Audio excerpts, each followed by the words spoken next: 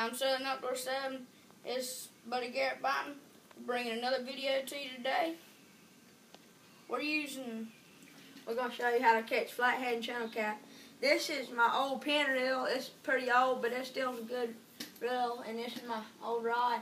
We got 20-pound test, main line, and then I got this flatlet here that you get from Bass Pro Shop. It's pretty high, but it holds it on the bottom, not like a circle lead.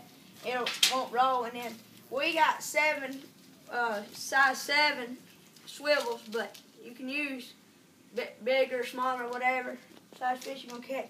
We're using a size 3/0 circle hook. Now, these hooks here, they ain't, when you get hung up, they're hard to get out, but the fish, if he ever gets on there, he won't come off. And then I forgot to tell you about our leader line here.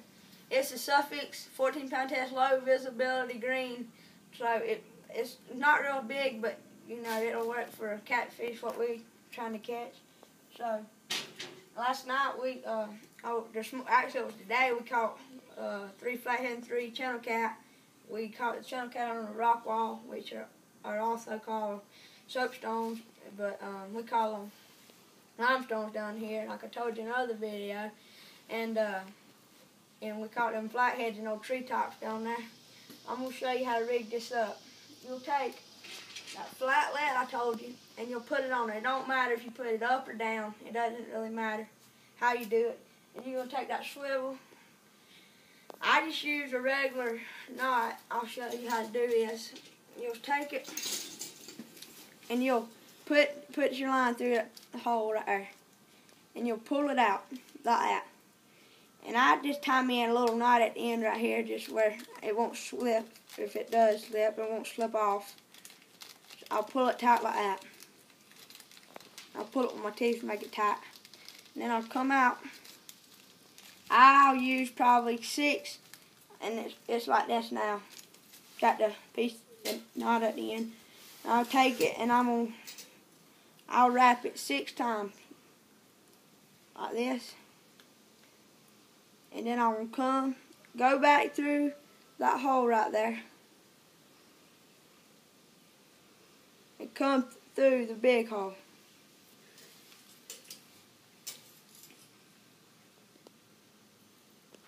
So then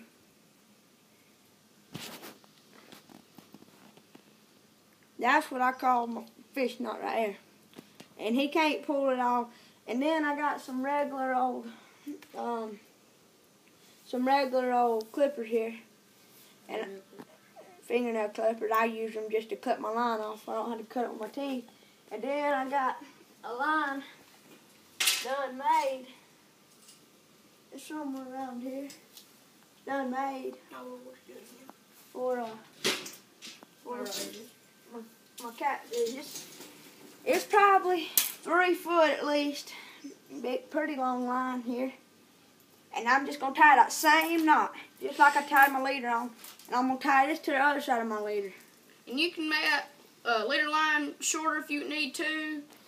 Yeah, it don't have to be long. I just make it long so if your leg gets hung up, it don't mean your hook is going to get hung up. And plus, if you make it long in that current area, it ain't just going to be swift. It ain't going to be just sitting on the bottom here. I like to have plenty of room to be used in my stuff. And in them limestone walls, they got some deep holes. We like to have long so we can just drop it down in there, in them deep holes. Yeah, we catch a lot of catfish around here. And you can't pull that sucker off of there. Don't matter how hard. I'll clip it. And see, look right here. That piece of hook right here, my lead here, it can't go no farther.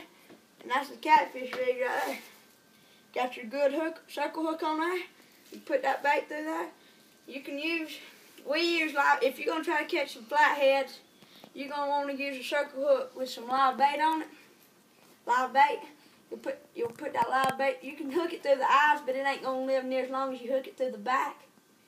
But if you just want to catch your old channel cat, you can get you some, we call them river roaches down here. You can catch them on the river. Or you can catch you some get you some shiners, hook them through the back. You can get you some chicken liver, which you don't need near big as hook. You're going to put chicken liver on. Right there will be plenty big hook for you. It's just a little old hook there. But I use that to catch little catfish.